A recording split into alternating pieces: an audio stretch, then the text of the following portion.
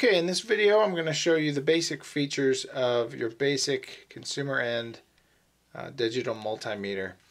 What you have here, you probably have these symbols. If you have a more complicated one, it will have more variables per setting. But these are the basic settings that you find on most digital multimeters. So the first one is DCV, and that stands for direct current voltage. That's good for testing things like batteries. And what you want to do here, I've got a battery. You put the negative, which is black, on the negative side of the battery, and you can just look on your battery. It'll have a negative and then a positive. You put that on, and here we have a good battery. Now, the lower grade multimeter, the less accurate, but for testing batteries and things like that, you're going to be fine using one like this. So we've got 1.627 volts coming through this battery. It's a good battery. Bad batteries, typically, even if it comes in at 1.5, you're going to notice weak performance, and anything below 1.5 you would consider a bad battery or a failing battery. Going to the next setting here, this tests alternate AC current is alternating current. You probably just want to stay away from testing anything like sticking this in your outlets. It's rated, this particular one goes up to 400 volts. However, there's no fuses in here. And just watch some YouTube videos online of people frying these or talking about frying these or exploding in their faces. Now, it may be unlikely, but there is the potential for it. And so if you're just a consumer end, I personally would stay away from any high voltage things. But this setting would allow you to test. You want to make sure that you're not sticking it in any... Well, read the manual to know the limits of your digital multimeter. But even still, unless it has ceramic fuses, I'd just stay away from alternating current. In general, that's the deadly current.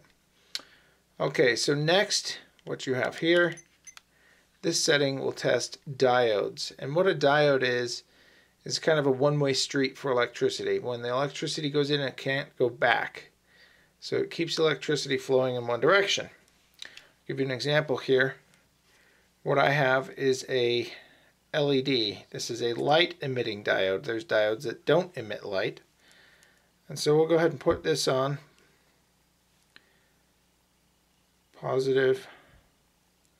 That's actually the negative lead, but I'll show you. Okay, that's coming in at 0.57 volts. This is rated at half a volt, so we're good. Go ahead and flip it around. And nothing's coming through. So this is a good diode. That's what that setting is for. The next one here tests resistance. I actually don't have any resistors on hand for this. I'll put a picture up so you can see what they are. And resistors limit the amount of electricity going through. Kind of like a fuse. They're not exactly the same. A fuse does resist electricity to a point, and then it burns out. It'll blow at a certain point. But this setting allows you to test the resistance. Any of these diodes or resistors you want to be testing unplugged. If it's attached to the device, you want to unplug it. Now the next setting here is continuity. And so what this allows you to do is test any kind of circuit to make sure it's complete, or you can use it to test cables and wires. So I'll show you here.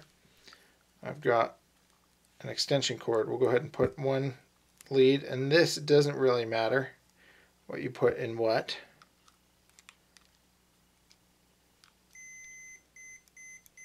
So that is good.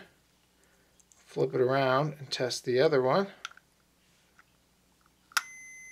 Alright, so we know that electricity is making it from the wall to here. So that's what that's for. I hope this video was helpful in showing you the basic features of a digital multimeter and how to use them. If you have any questions or comments, I'd like to hear them in the section below. And if this video was helpful, you can help me by clicking the like button. Thanks for watching.